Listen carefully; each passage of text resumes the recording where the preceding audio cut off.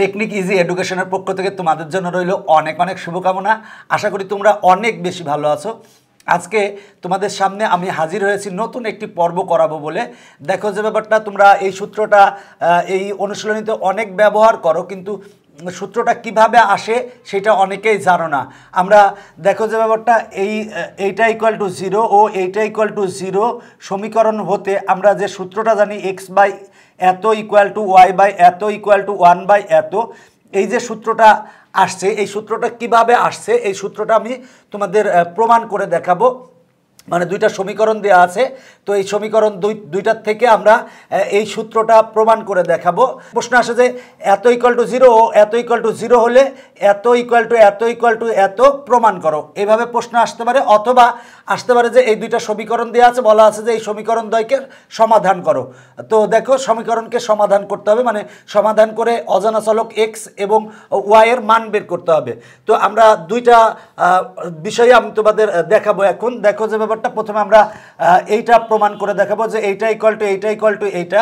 তো দেখো যে সমীকরণটা দেওয়া আছে, এটার আমরা প্রথম সমীকরণ দিয়েছি, তারপরেরটারে 2 নং সমীকরণ দিয়েছি। এখন আমরা এটা প্রমাণ করার জন্য x বাই এত আছে, তার মানে আমরা যদি ওয়াইকে ভ্যানিশ করি, মানে ওয়াইকে যদি আমরা ভ্যানিশ করতে চাই, তাহলে দেখো 1 নং সমীকরণকে যদি আমরা b2 এবং 2 নং সমীকরণকে যদি b1 দ্বারা গুণ করি, গুণ করার পর যদি বিয়োগ করি, বিয়োগ করলে ওয়াই ভ্যানিশ হয়ে যাবে। তার মানে x বাই এত ইকুয়াল টু 1 বাই এত পাবো।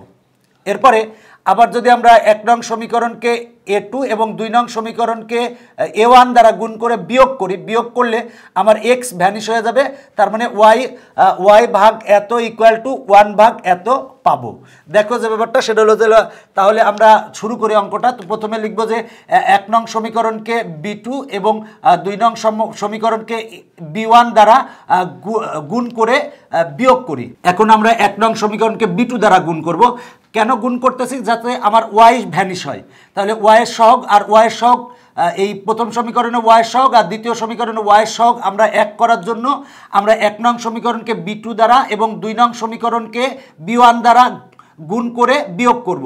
তাহলে আমরা 1 নং সমীকরণকে b2 দ্বারা গুণ করব, তাহলে হবে হচ্ছে a1 b2 into x plus, এবার এটাকে b2 দ্বারা গুণ করলে হয় b1 b2 y প্লাস, এটারে b2 দ্বারা গুণ করলে হয় b2 c1 ইকুয়াল টু 0-র সাথে b2 দ্বারা গুণ করলে হয় 0।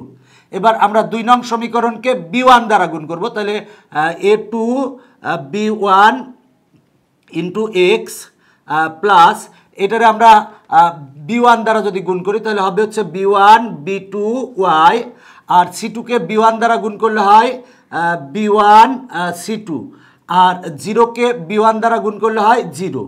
এবার আমরা যে ব্যাপারটা করব সেটা হলো যে বিয়োগ করব। যদি আমরা বিয়োগ করি তাহলে চিহ্ন চেঞ্জ হয়ে যাবে। এটা প্লাস ছিল, হবে হচ্ছে মাইনাস, এটা প্লাস ছিল, হবে হচ্ছে মাইনাস, এটা প্লাস ছিল, হবে হচ্ছে মাইনাস। তার মানে এখন বিয়োগ করলে দেখো b1 b2 y প্লাস আর b1 b2 y হচ্ছে মাইনাস, তাহলে এইটা আর এইটা কিন্তু কাটা যায়।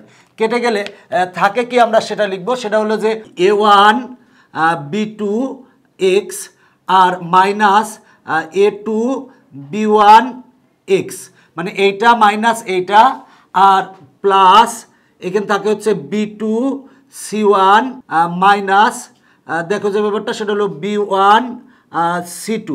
আমরা এখানে কমন নিয়েছি x, আর এই দুইটাকে আমরা পক্ষান্তর করে দেব। দেখো এটা হচ্ছে মাইনাস, পক্ষান্তর করলে হবে প্লাস, মানে b1 c2, এটা প্লাস পক্ষান্তর করলে হবে মাইনাস b2 c1। এবার আমরা উভয় পক্ষে যে ব্যাপারটা, সেটা হলো যে এইটা গুণ এইটা দ্বারা উভয় পক্ষে ভাগ করব। যদি ভাগ করি তাহলে আমরা পাবো, অতএব x ভাগ পাবো হচ্ছে b1। দেখো এইটা গুণ এইটা দ্বারা ভাগ করব, তাহলে ভাগ করলে এইটা আর এটা কেটে যাবে, থাকবে এইটা। তার মানে b1 c2 minus b2 c1 equal to 1 ভাগ a1 b2 minus a2 b1। উভয় পক্ষে আমরা এইটা গুণ এইটা দ্বারা ভাগ করেছি। মূল কথা, আবার তুমি যদি মনে করো সেক্ষেত্রে আর গুণন করলে আগের লাইনে যাবে। দেখো এক্স এর সাথে এইটা গুণ করলে এইটা হয়, আর এইটার সাথে 1 গুণ করলে এইটা হয়। দেখো আমরা তাহলে এটাকে দেব আমরা 3 নং সমীকরণ। তাহলে দেখো এক্স বাই এত ইকুয়াল টু 1 বাই এত আমরা পেয়ে গেছি। দেখো এইটা ইকুয়াল টু এইটা আমরা অলরেডি পেয়ে গেছি। এখন এইটা ইকুয়াল টু এইটা বের করব। এই জন্য আমাকে এই এক্স ভ্যানিশ করতে হবে। এক্স ভ্যানিশ করতে হলে এখানে প্রথম সমীকরণের এক্সের সহগ আর দ্বিতীয় সমীকরণের এক্সের সহগ সেম করতে হবে। সেম করার পরে আমরা বিয়োগ করব। 1 নং সমীকরণকে A2 এবং 2 নং সমীকরণকে A1 দ্বারা গুণ করে বিয়োগ করি। দেখো আমরা 1 নং সমীকরণকে A2 দ্বারা গুণ করছি। এই 1 নং সমীকরণকে A2 দ্বারা গুণ করলে এইটা হয়, আর 2 নং সমীকরণকে আমরা A1 দ্বারা গুণ করছি। A1 দ্বারা গুণ করলে এইটা হয়। দেখো এবার আমরা এইটার থেকে এটা বিয়োগ করব। বিয়োগ করলে এটা প্লাস ছিল মাইনাস হবে, এটা প্লাস ছিল মাইনাস হবে, এটা প্লাস ছিল মাইনাস হবে। দেখো A1 A2x A1 A2x, তাহলে এইটা আর এটা কাটা যায়। দেখো এইটা আর এইটা কাটা যায়, কেটে গেলে থাকে হচ্ছে এইটা। তো আমরা যে ব্যাপারটা আমরা এইটা মাইনাস এইটা লিখবো, তার মানে লিখতে পারি A2B1y মাইনাস A1 B2y। আর এইখানে দেখো যে ব্যাপারটা সেটা হলো যে আমার থাকে হচ্ছে plus C1 A2 R minus C2 A1 equal to 0। দেখো এইটা মাইনাস এইটা লিখছি আর এইটা মাইনাস এইটা লিখছি।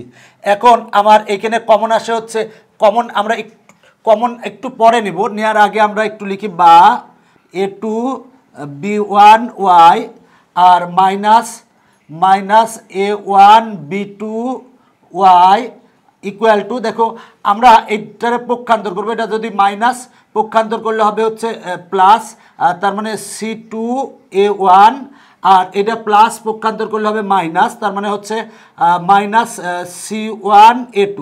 দেখো এই লাইন থেকে এই লাইন আমরা এইটা লিখছি, আর এটারে পক্ষান্তর করলে হবে প্লাস, আর এটা প্লাস পক্ষান্তর করলে হবে মাইনাস।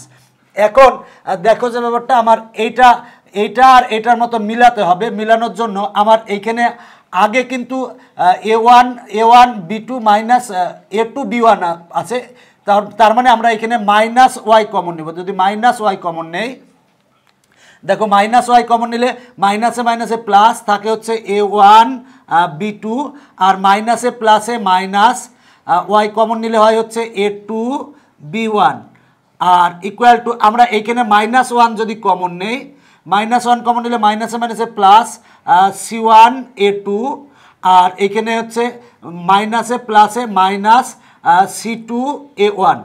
দেখো আমরা এখানে -y কমন নিয়েছি, এখানে -1 কমন নিয়েছি।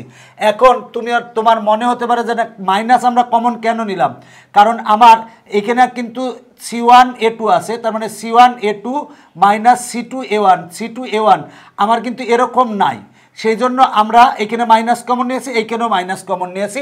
উভয় পক্ষ থেকে মাইনাস বাদ যায়, বা y into A1 B2 minus A2 B1 equal to, দেখো যে ব্যাপারটা C1 A2 minus C2 A1। দেখো যে ব্যাপারটা সেটা হলো যে আমরা উভয় পক্ষ থেকে মাইনাস বাদ দিয়ে দিয়েছি। এখন আমরা যে ব্যাপারটা করব সেটা হলো যে উভয় পক্ষকে এত গুণ এত দ্বারা ভাগ দিব।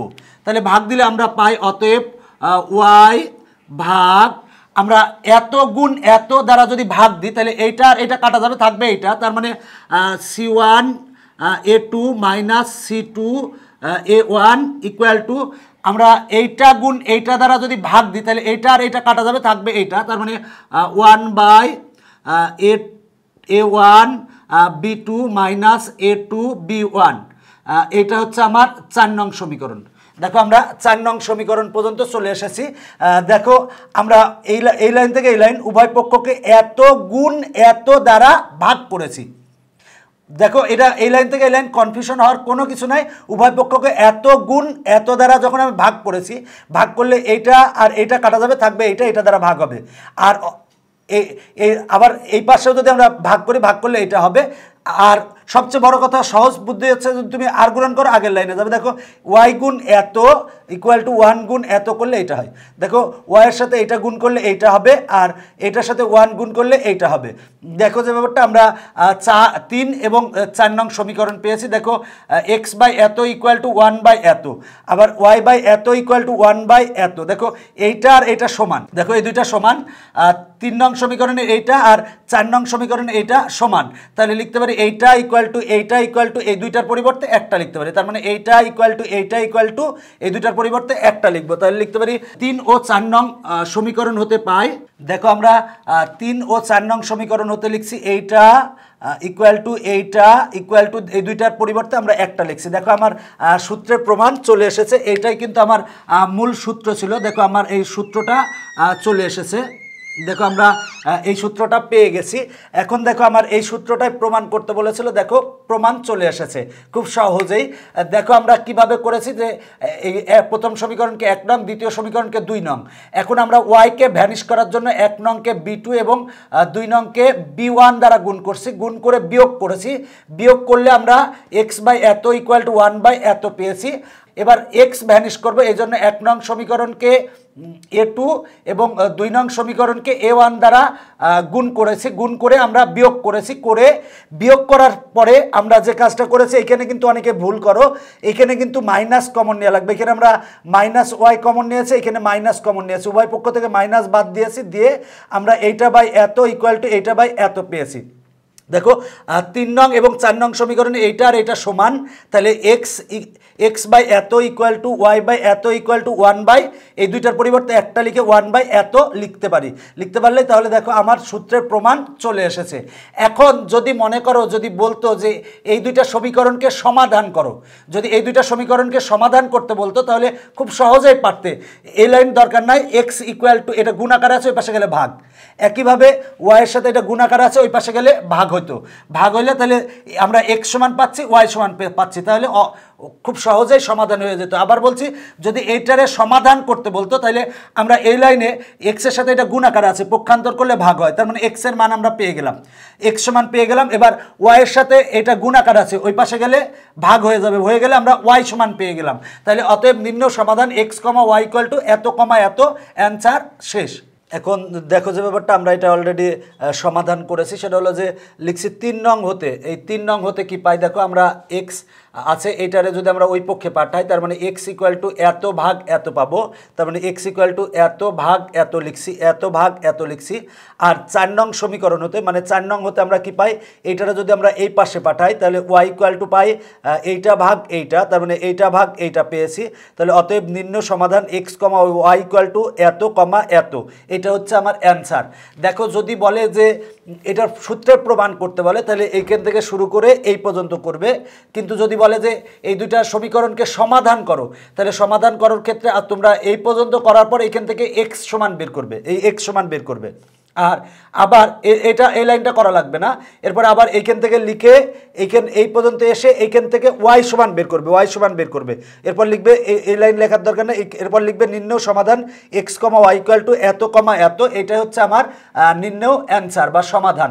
দেখো যে ব্যাপারটা, এই সূত্রটা তোমরা অনেকে মনে রাখতে পারো না, বাট সূত্রটা মনে রাখার একটা সহজ টেকনিক আছে, সেটা হলো যে মনে রাখবা x ভাগ bc minus bc equal to y ভাগ ca minus ca equal to 1 ভাগ ab মাইনাস ab, মানে মনে রাখবা bc minus bc, ca minus ca, ab minus ab। দেখো x ভাগ bc minus bc equal to y ভাগ ca minus ca equal to 1 ভাগ ab minus ab। এরপরে দেখো 1 2 2 1, 1 2 2 1, 1 2 2 1, কত মজার না? দেখো খুব মজা, মানে খুব সহজেই তুমি মনে রাখতে পারো, মানে bc minus bc, ca minus ca, ab minus ab, এরপর 1 2 2 1, 1 2 2 1, 1 2 2 1 বসাও। দেখো খুব সহজেই সূত্রটা মনে রাখতে পারবে। তবে এইটা কিন্তু তুমি যদি প্র্যাকটিস না করো তাহলে কিন্তু পারবে না, কারণ এখানে a1 1, মানে এই a1 b2 এগুলা দেখবা যে কিরকম একেবারে তোমার সাথে মিলাই ফেলবে, হঠাৎ করে লিখতে যাই ভুল করতেছো বা মিলাই ফেলবে, তাই অবশ্যই প্র্যাকটিস করবে।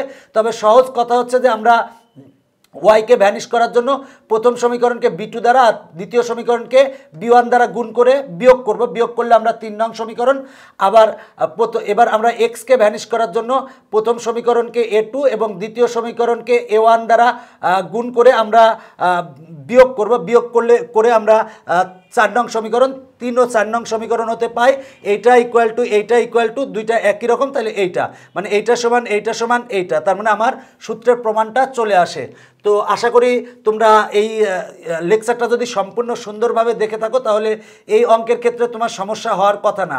আজকের পর্ব এখানেই শেষ করছি, পরবর্তীতে আবার দেখা হবে, বাই বাই।